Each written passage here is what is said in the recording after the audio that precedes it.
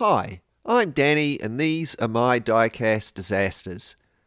In this video I'm going to be doing a post-apocalyptic Unimog build-off with Keith from Outlaw Speed Shop. So I was watching one of his videos a little while ago and I noticed he had one of these Unimogs sitting there on the bench. He'd been customizing it into a post-apocalyptic version for a build-off with myself and Rob from Matchbox Garage, but it ended up being a muscle car build-off instead. But I had also had this model sitting on my bench for the last month or two with the intent to do a post-apocalyptic build with it. So what better opportunity than this? This Unimog 1300 model was actually just released this year. So I drill out the rivet posts and take the car apart. I use some poly stripper to remove the paint from the casting.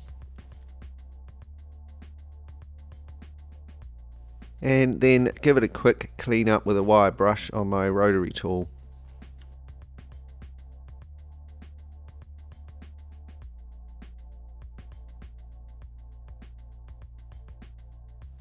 Now I begin fabricating. I add some tread plate and a couple of side walls at the rear.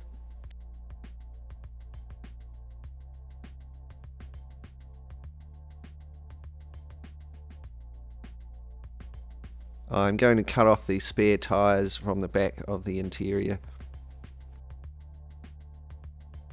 I make a bull bar for the front attached onto the base of the vehicle.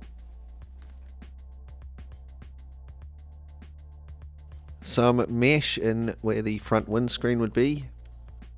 Some armoured bars across the windscreen. Some hinged armoured panels for the side windows.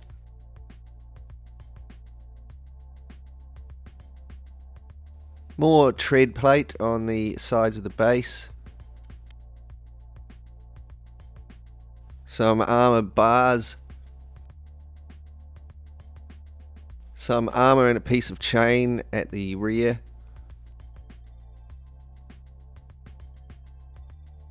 I have this old surf and turf body that I'm going to chop up.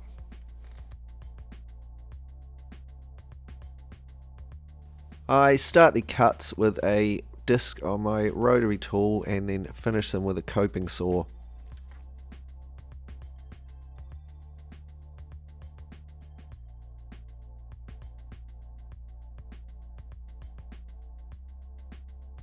The surf and turf parts fit nicely onto the Unimog.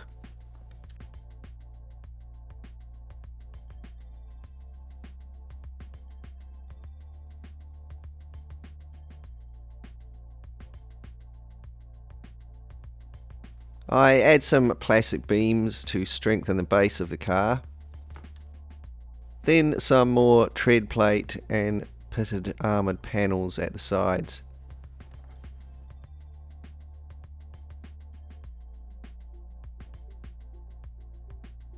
I paint the fabricated car body in Molotow silver rattle can. I then paint on some rust effect with my airbrush. You can see how I do this in my Nomad barn find video. I carefully mask off some of the parts that I don't want to be painted with the same colour as the body. I use some liquid mask to mask off the hinge details above the side windows. I'm going to use some salt to achieve a chipped paint effect. I first paint on some water where I like the chipping to be. I then sprinkle on some salt and it sticks to the wet areas.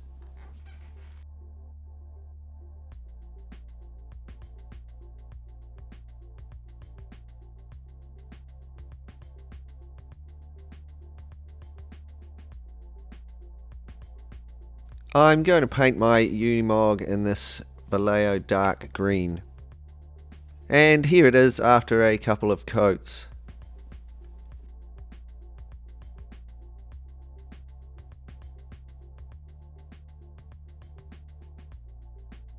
Now to remove the masking,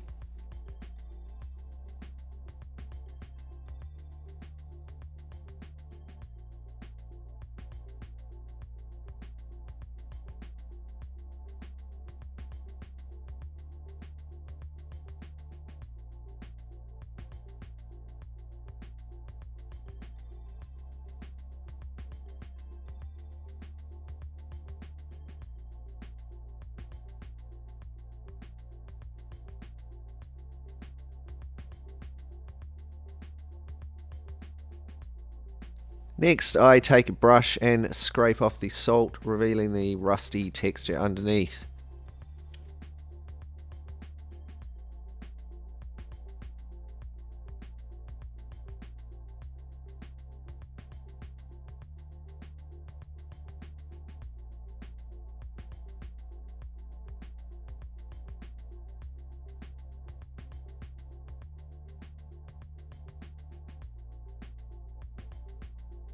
I'm going to use a similar technique to paint the surf and turf parts, but instead of painting them green, I'm going to paint them black.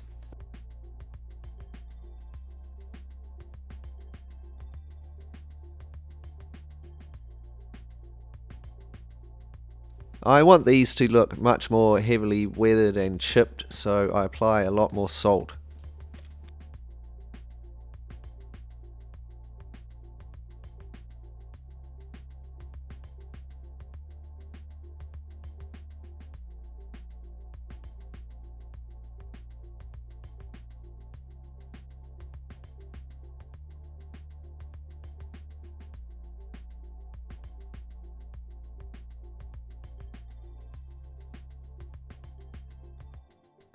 Use some black paint. I paint in some of the details on the body.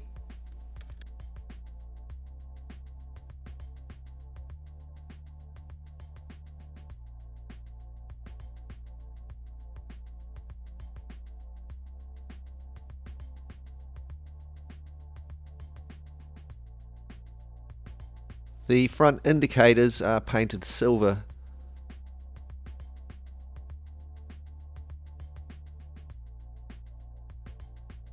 I apply some rust washes over the rusty areas.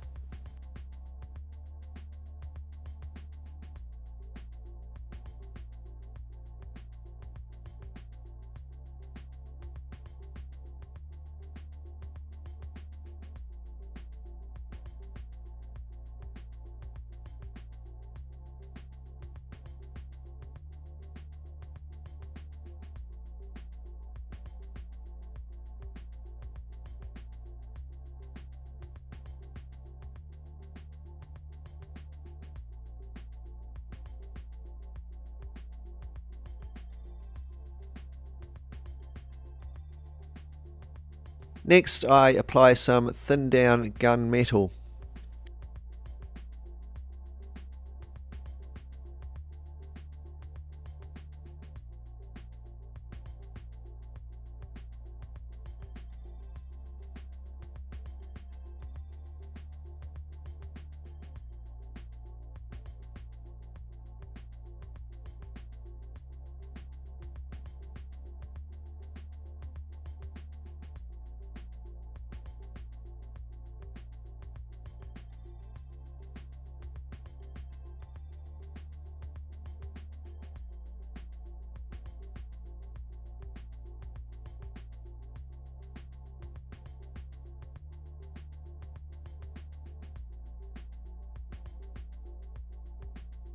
And then finish with a dark wash.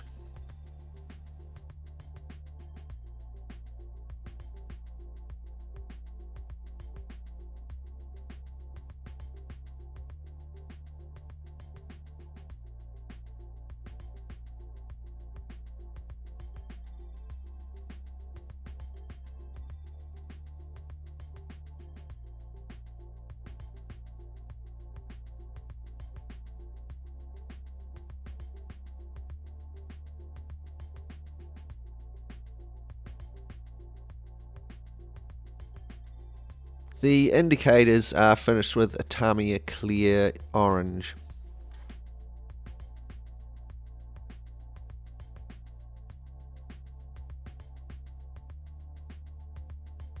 The base is also painted with the silver rattle can and then airbrushed with the rust effect.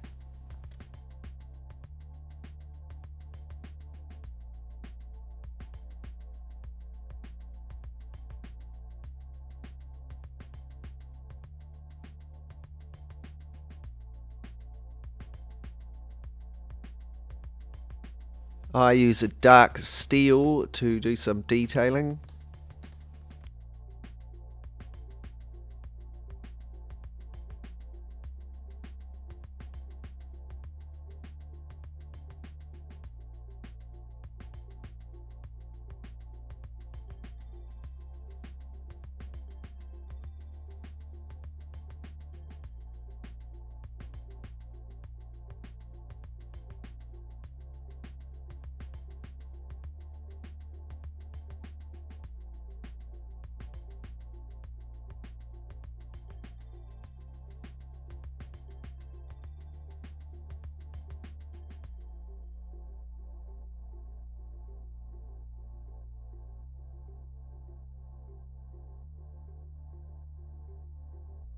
then a dark wash.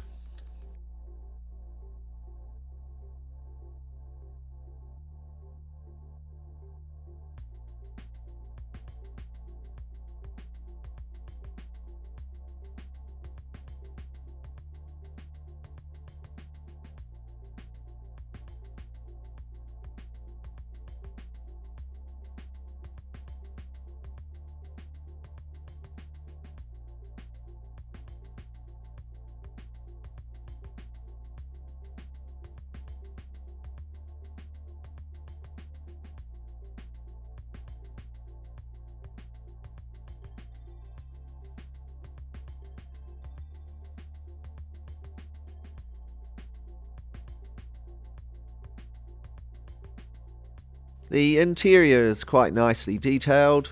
I give this a coat of the silver rattle can. I airbrush on some rust.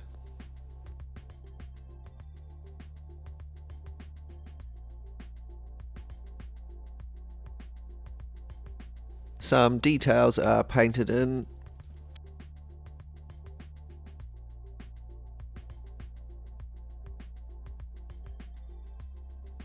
And I finish it with a dark wash and a lighter wash on the seats.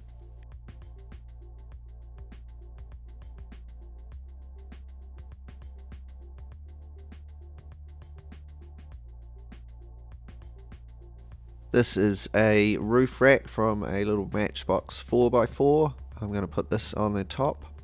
It is painted silver and then detailed.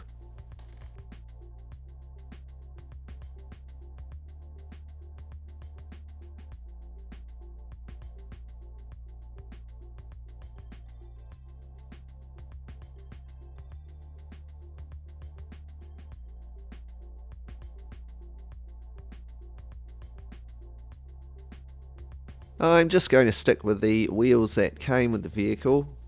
I first need to take them off the axles, so I snip off the flattened ends.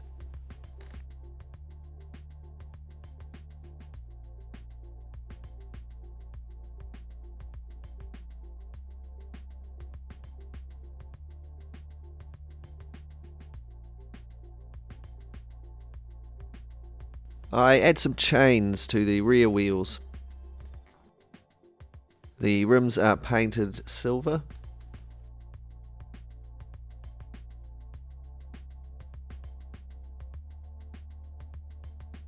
Then I speckle on some rust and finish them with a dark wash.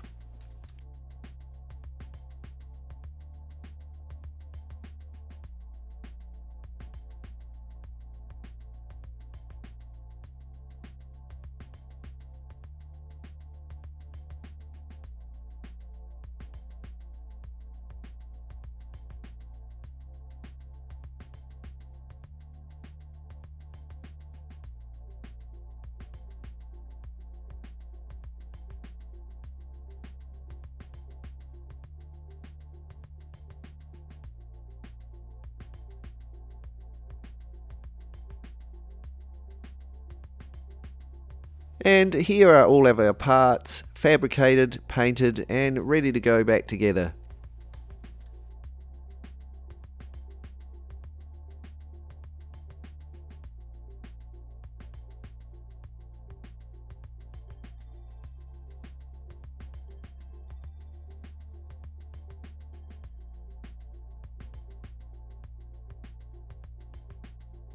Before we take a look at our finished post-apocalyptic Unimog, let's take a moment to be reminded of what we started with. A quite cool 2019 Unimog 1300. It's a pretty cool model with its tow winch and spare tyres, but I don't think it's quite tough enough to survive in our post-apocalyptic world.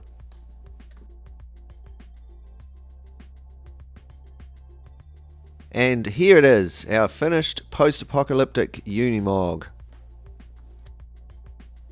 It might be a bit more rusty and paint chipped, but it's now got plenty of armour, a roof rack with supplies on the top, the deck is protected with an old car body, I've extended the chimneys up above it so that you wouldn't get smoked out if you were in there. It has some chains on the rear wheels to help it get through the mud. I have decided to leave this model unweathered for now, just in case I decide to put it in a diorama or something. I would weather it then to suit the scene that it's in. So I hope you enjoy this build. It was actually quite a lot of work. It took me about 3 days. I'll now be really keen to see what Keith came up with. If you haven't checked out his channel, it's really great. He does heaps of awesome customs. Everything from post-apocalyptic to hot rods. That's Outlaw Speed Shop. I'll leave some links in the description below. While we take a look at some photos of the Unimog, I'll just take a moment to welcome all of my new subscribers and say a massive thanks to everyone for the awesome comments and likes on my videos. Thanks heaps everyone. And a special thanks to my Patreon supporters, Rob, Dan, Eric and Eileen, Diecast Pirate and William. Thanks again, I really appreciate the support.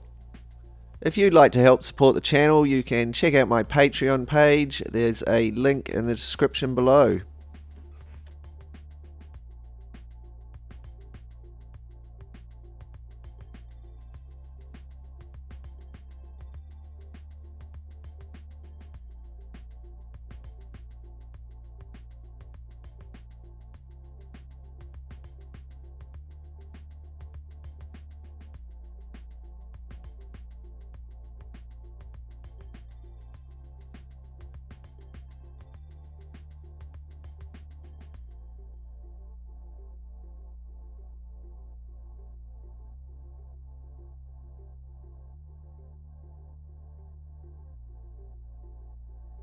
Thanks for watching. If you enjoy this video, please like, share and subscribe.